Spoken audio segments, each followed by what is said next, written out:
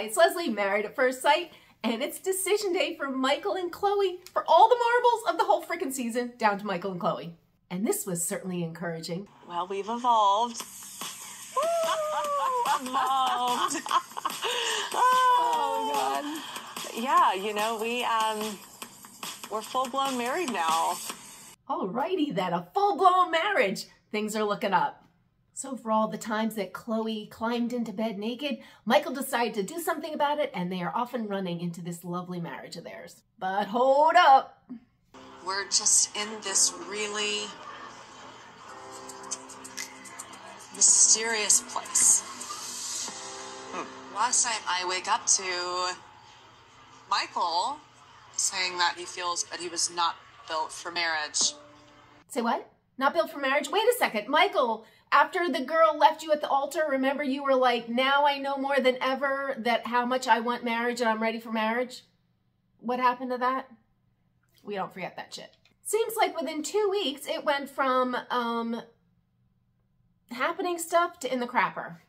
And then here's almost the kiss of death when they start with this. I mean, there obviously have been challenging moments that we've encountered, but regardless of how challenging those moments have gotten, I am very thankful that I got to face those challenges with Chloe.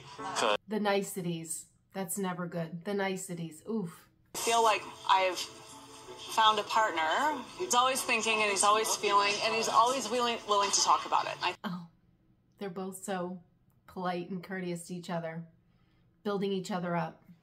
But the harsh reality is this, as we're starting to learn. I don't have a clear answer at this point in time of whether I'm going to say yes or no.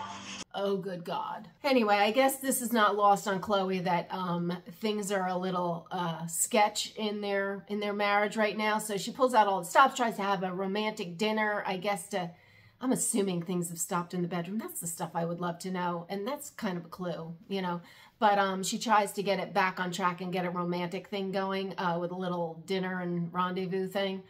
I don't know if it worked, though. But just as a little aside, because there's really not a lot else for me to just latch into in this episode, Michael's sporting a new do. It's like instead of his swooped over curly deal on the side, he has done a braid up the middle and down back. Just FYI. Mixing it up, mixing it up.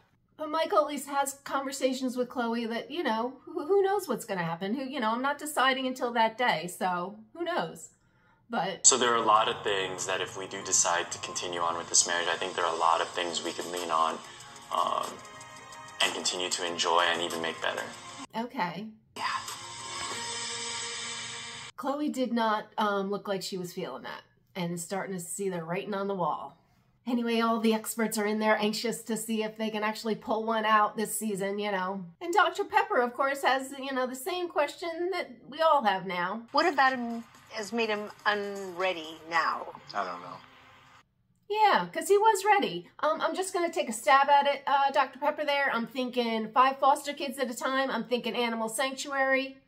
I'm thinking all of that has made him go like, whoa, this is a lot. That's my thoughts of what's made him a little, you know, gun shy on the whole situation. But the wait is over. It's decision day. And of course, in comes Michael. And the big question that I had is not what you're thinking, but it's, what is he wearing? Are those shorts? Is that a skirt? Is it a skirt? I could not tell, but you know what? I thought he looked fine. I mean, maybe I'm getting used to it. He looked fine. I just wanted to know what exactly that was, because at one point I thought it was just shorts, but then I'm thinking, no, it's a skirt. I don't know. But anyway, and then they start talking, you know. I think all the experts are really optimistic, and then Chloe started talking, and I guess she was a little iffy or whatever. But now they're all starting to realize Chloe has her doubts. So Dr. Pepper jumps in, you know, if you got something to fight for, now's the time to fight for it, because she's starting to see the writing on the wall here. They're all starting to be like, oh, it's all hands on deck. Pastor Cal jumps in, you know, with this little, trying to spin it. It's the paralysis of analysis. It's like you think yourself out of a thing. Don't want to think yourself out of it. You know, you're so close. And then Chloe gives her decision. I'm feeling really differently than I anticipated feeling. And I think I want to see if we have more story to tell. So I want to keep going.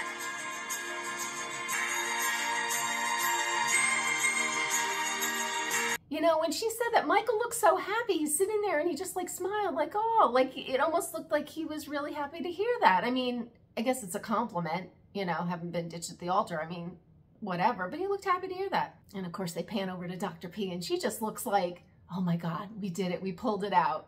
Getting all confident over there, Dr. Pia. Not so fast. And then Michael speaks. I feel that I have to lean into what my compass has been, and that's just how I feel about the ability to develop and work on a marriage. And I just don't feel that I can do that. Oh. You are a good man.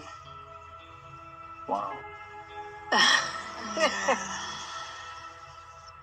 Chloe, you're a good man. Yep, he's a good man. And then the dreaded goodbye, hug and kiss.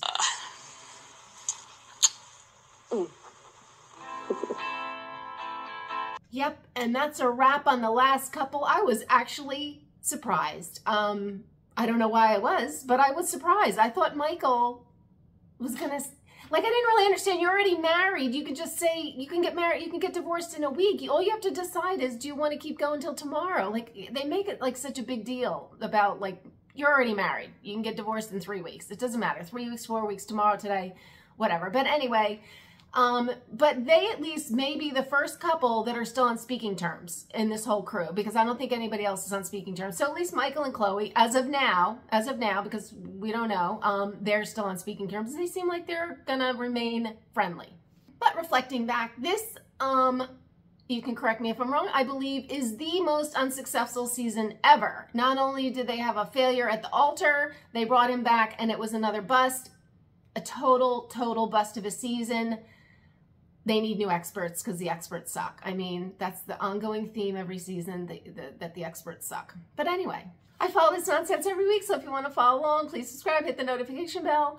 It's now down to where we get the dirt, and it's those after parties, it's those recaps after the season where you start, all the dirt starts flinging, you know, because there's a lot of dirt going behind the scenes. They say they don't communicate much, you know, but I tell you, they communicate a lot, it seems like. Anyway, I will see you next time. Bye.